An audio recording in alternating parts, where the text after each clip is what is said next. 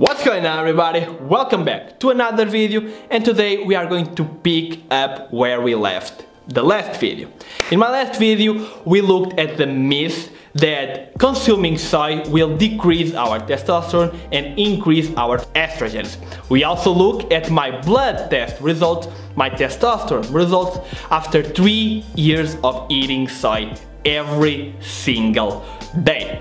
And in that video we actually came across two case studies of just two unique individuals who had side effects because they consumed way too much soy. And in this video we are going to try and find that upper safe limit, because from the conclusions of our last video, soy has no impact on testosterone levels. However, because there's those two cases, two very unique cases, we are going to try and find out what's the upper limit for soy consumption. Is there any level that you shouldn't go past because it will affect our hormones? Let's look into that. So for you to understand what I'm going to talk about, you need to know that the phytoestrogens present in soy are called isoflavones and are actually really healthy for us. So when I say isoflavone levels, I'm talking about the phytoestrogens in soy. So a good place to start to analyze this is to look at the Japanese population who have been eating soy for thousands of years. How much soy do they eat? Because in them we know that there was never found a case of side effects or something like that. So at least up to the level of the Japanese population we know it's safe. And the Japanese population eats between 20 and 80 milligrams of isoflavones a day. So we know that up to 80 milligrams of isoflavones a day, it's safe. How much soy is that? We are going to take a look at that in a minute. We know that in 2005, France established a limit of 1 milligram per kilo of body weight. 1 milligram of isoflavones per kilo of body weight. And in 2002, Italy established the limit at 80 milligrams per kilo of body weight. Okay. So, all the values that we have right now are up to 80 milligrams. We know that up to 80 milligrams is perfectly safe. But these are very precautionist numbers. In my research, I actually found a report that tried to establish an upper limit for soy intake, for isoflavone intakes, and they concluded for a limit of 75. Where do the two cases where they found adverse effects come in this graph? Well, they come about here at 350 milligrams of isoflavones per day for a long period of time. Other than that, I actually found a study where the subjects supplemented up to 900 milligrams of isoflavones, and of the 20 participants, only 3 had adverse effects, and it was not a causal relationship between the soy consumption and the adverse effects. They might just happen because they, well, had to happen.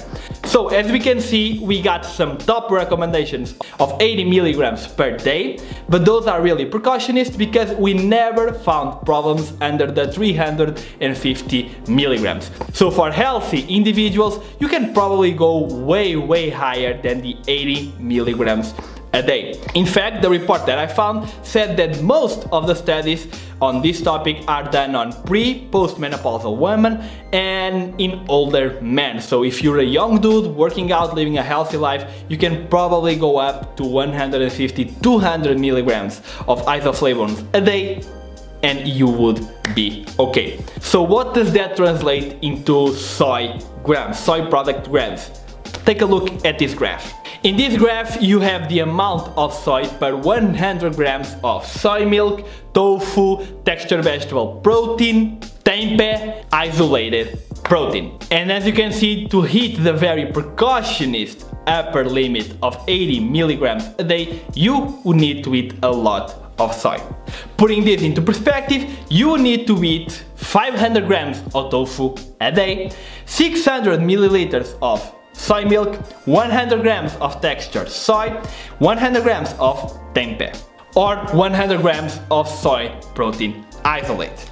So as you can see, you could eat a lot of soy daily and you would be below the 80 milligram limit. But you don't even have to be below that limit because, as we discussed before, that's a super precautionist limit, and for healthy people you can probably go up to 150 or 200 milligrams of isoflavones a day.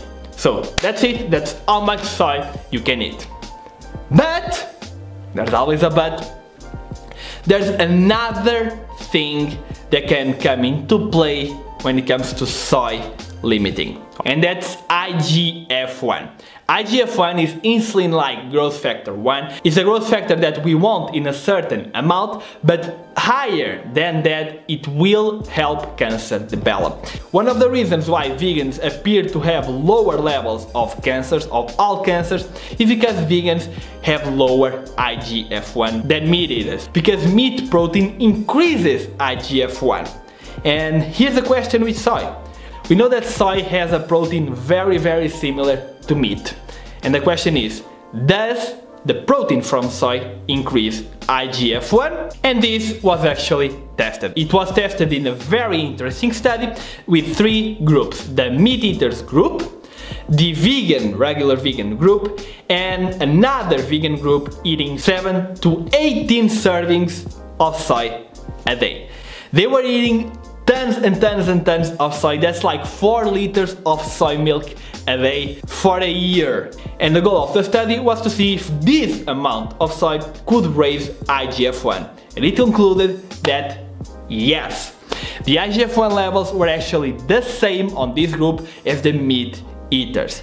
But, there's another but, the cancer incidence and the adverse effects were not found. And that's because, as we talked before, soy has actually been shown as protective for cancer. So it's protective for cancer and it raises IGF-1 that is bad for cancer, and they kind of cancel each other out. But as you can see, soy does raise IGF-1, and that's why we can establish another limit like Dr. Michael Greger did here. He looked at the research, and their studies up to 3 servings of soy a day that have shown to be safe for IGF-1, and their studies from 7 to 18, but between 3 and 6 we don't really know, but it's probably safe. Okay, between 3 and 6 is probably safe for IGF-1. And how much soy would 5 servings translate to? Well, it depends. Usually the serving size is on the package, but for soy milk it's around 250 milliliters, so you can eat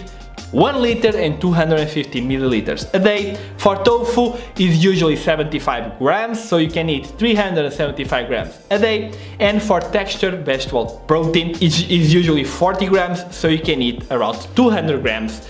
And be sure that your IGF-1 is probably not rising, okay? Also, I do have to point out that when it comes to soy protein isolate, it has been shown to increase IGF-1 more than all other plant proteins, and even more than whey protein that comes from milk. So you should actually stay away from soy protein isolate. If you want to take a protein supplement, go for pea, rice, hemp, all of the other ones. Do not take soy protein supplements. But even if you take soy protein supplements, if it's just 1 scoop a day or something, you'll probably be fine. That's it for the video. Hopefully you enjoyed the video. Hopefully you've been enjoying these regular uploads lately and these more scientific types of videos. These are my favorite videos to make, and they take a lot of research, but I'm not sure if you guys can truly understand me with my accent, or if my accent bothers you and all of that. So let me know down below. Like the video, subscribe to the channel if not subscribed already, and I'm gonna see you all in the next video.